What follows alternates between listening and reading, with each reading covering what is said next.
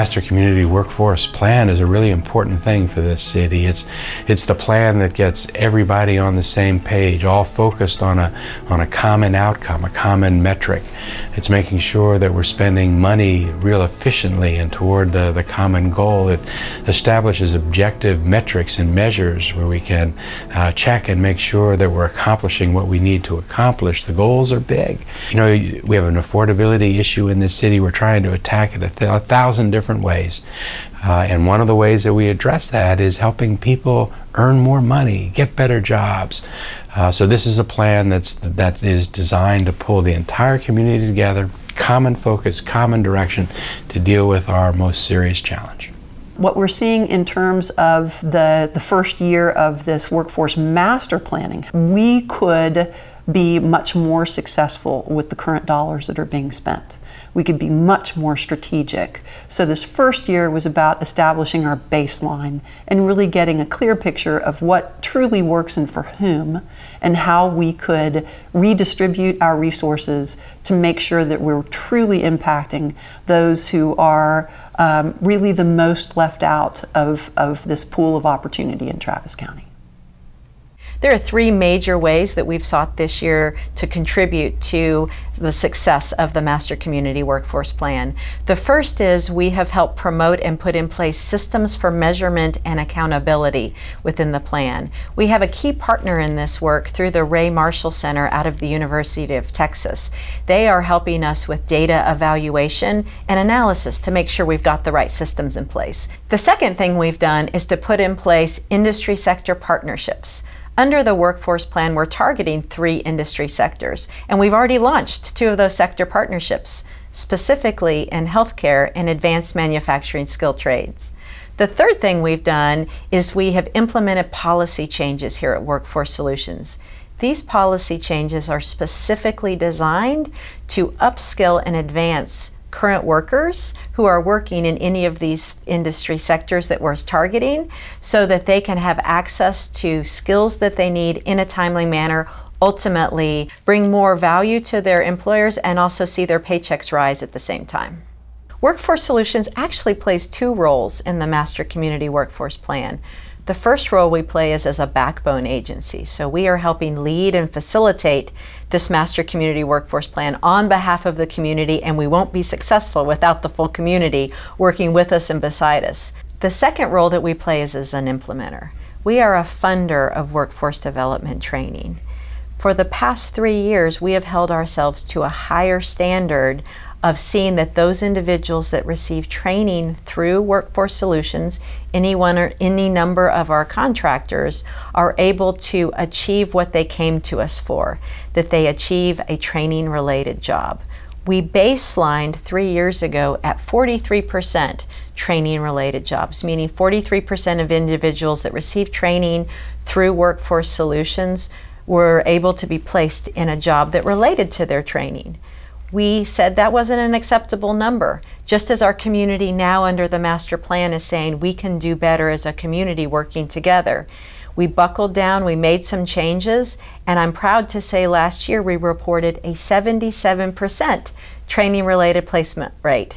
Why that matters is it's our contribution as a funder in this community to helping keep Austin affordable by seeing that individuals who come to us for skills training actually get those skills and then get into the workforce. I think we've achieved here in the city the ability to really integrate some of the information we've learned. Of course, we have a stronger platform of relationships that we're now drawing on within the region that are focused on workforce development efforts, as well as the audience that we're looking to connect with in workforce development. But we've been able to take that information and use it in a variety of different ways here within the city of Austin. It's heavily impacted our Chapter 380 Business Incentive Program, where you will find the opportunity to create more connections for those who have economic disadvantages, as well as apprenticeships and internships and what have you. So we're excited about those opportunities. But also it's better informed our spending habits here and how we should be working with our partners to reflect on the data that we have available and make sure that we are providing top-notch services to these populations and that we are accountable with data sets to be able to show success for those individuals moving through our systems. I see the Chamber's role as the premier business organization in a role of advocacy with the business leadership. The Chamber has been involved with helping to increase the direct-to-college enrollment rate from high school so that folks can get better trained in post-secondary education. It has been in trying to figure out how students who have stopped out of higher education can re-enroll. It has been through business recruitment and expansion interviews where we determine specifically which employers would like to upskill their employees in a hyper-competitive market, and also how we can align the regulatory and other budgetary processes so that we can increase training dollars into proven and scalable training programs. For us, the thing that's most exciting is that there seems to be a language that's evolved in our business community and the social service community. People are starting to understand that middle skill jobs, education and training so people can get middle skill jobs, is the way out of poverty, and they all want to play. So when I have conversations with people in the community, we're speaking a common language, and it seems like people are starting to align with that. The biggest thing that's happened here at Goodwill is that we have a capital campaign for our Goodwill Career and Technical Academy.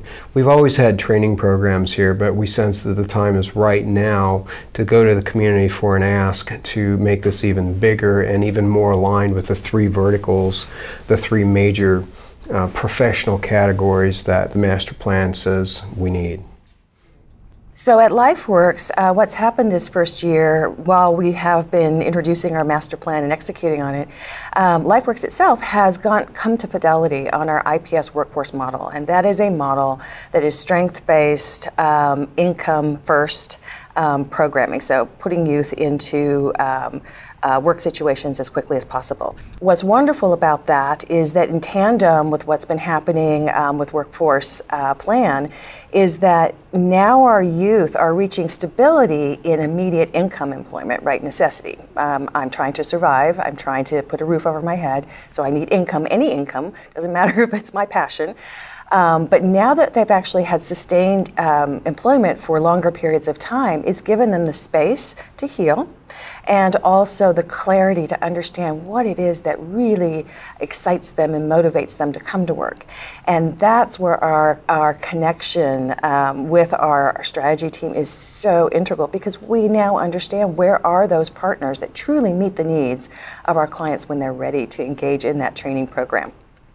In the first year of the Master Workforce Plan, American YouthWorks created this concept of the Professional Networking Program, where we were really striving to connect our young people to professionals in the industries that they were seeking jobs in. We knew it was important for them to build relationships with professionals who would be there on the backside of their training to hire them into the jobs that they're seeking training in. It's really important for our young people who may feel disconnected from the industries they're seeking or a professional network to have those relationships that build over a long time. And whether they go to work for that person or someone else, they'll have a network of professionals to lean on when it comes time to seek that employment post-training. When you talk about a workforce master plan for the entire community, you're drawing data from various sources. And so how can you put that together in a consolidated kind of a bench, a platform to move from?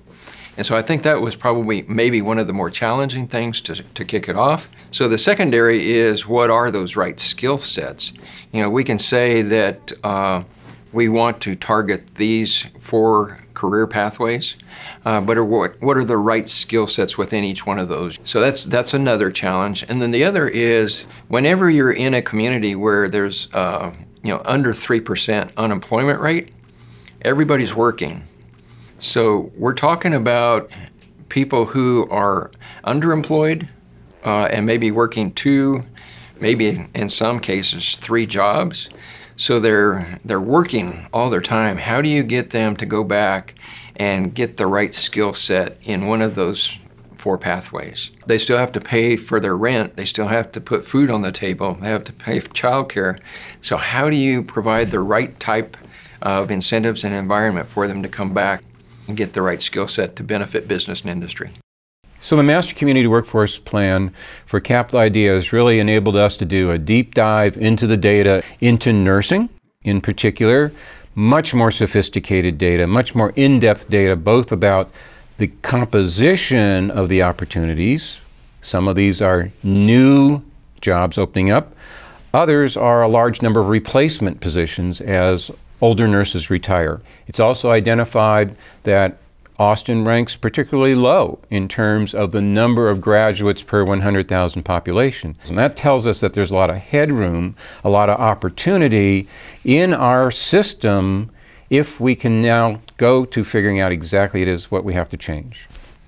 So far, KLRU has released 4 videos, each highlighting 4 different individuals in 4 different trades. In each of these, what we're trying to do is address both the population groups we most want to engage and then the jobs that are most immediately available and offer the quickest pathway to a decent wage.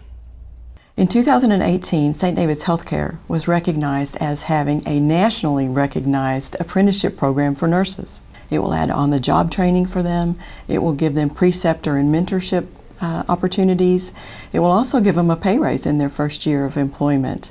Basically, it takes our novice nurses from novice to professional.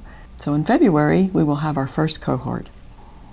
So over the past year for SkillPoint Alliance, in regards to the master plan, we've really been strategically focused on building a collaboration with industry partners, opportunities to really engage with the industry, the healthcare industry and the skilled trades industry, and really helped us to really refocus the areas that we're training and really look at what those industry needs are. And we've actually really taken extra steps to fine-tune that training to meet the needs of our employers.